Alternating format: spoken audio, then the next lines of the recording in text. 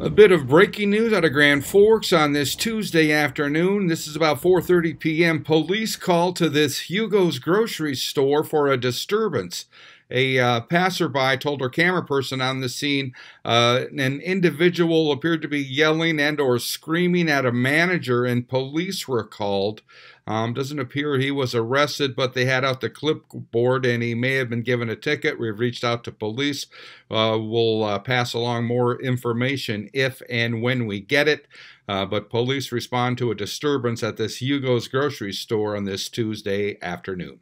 Neil Carlson for iNewZ.TV.